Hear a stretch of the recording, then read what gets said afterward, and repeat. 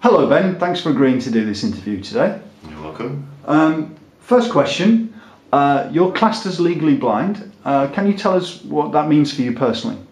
To me personally, it means that I have a complete loss of peripheral vision, so I've only got a very small central field of vision. I'm down to less than 10 degrees field of vision instead of the normal person's 180, and being less than 10 degrees means that I'm classed as legally blind.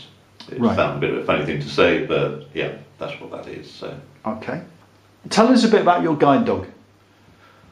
Well, okay, my guide dog, he's called Jack, and he's a crossbreed of a German Shepherd and Golden Retriever.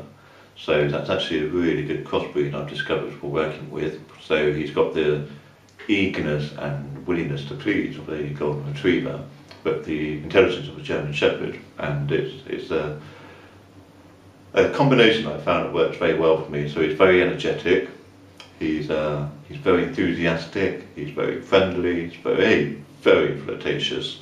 So he's quite he's very good at charming people at 200 yards away. You could say almost he just draws people to him. So a winning dog and a great companion, and he's the business. What would you say the big advantage is to having Jack working for you?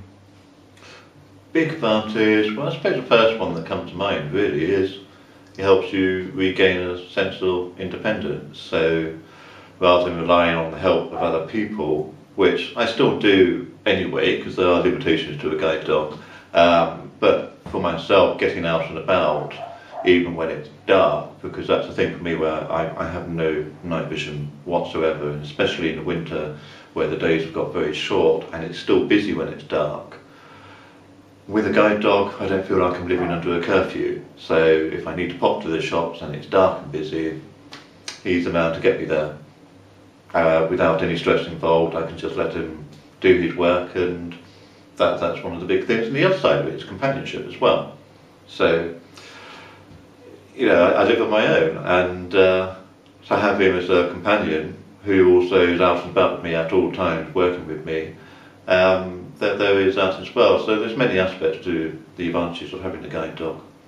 But yeah, independence, what I say, is the big deal. Cool. And how long has Jack been your service dog? I took him on in February 2010, so that's over 7 years, and so yeah, he's 9.5 now, so we're approaching retirement, I would say. Right, and you know the people who are going to give him a new home. Does it make it easier that you know Jack's new family? It does make it easier. Like I say, you know, I've spent over 7 years with him. He goes with me everywhere, and we've got to know each other pretty well, you could say. And so it is very important to me that he is happy in retirement, and to be able to choose who I would like him to go to in retirement is a big thing, because the person is a really good friend, and she actually lived with us for a couple of years, so Jack knows very well. And I have absolutely no doubt at all he's going to have a fantastic retirement with her. And you know, you feel that sort of sense of obligation towards making sure that he's happy in retirement, because he's been there for me all through the last 7 years, and I've got to make sure that the next person is going to be there for him. Right, Yeah. and that's where he's stopping today, isn't it? That's why he's not here today. Yeah, there's decorating being done around here, and he does shed a lot of fur, and I don't want fur getting stuck in wet paint.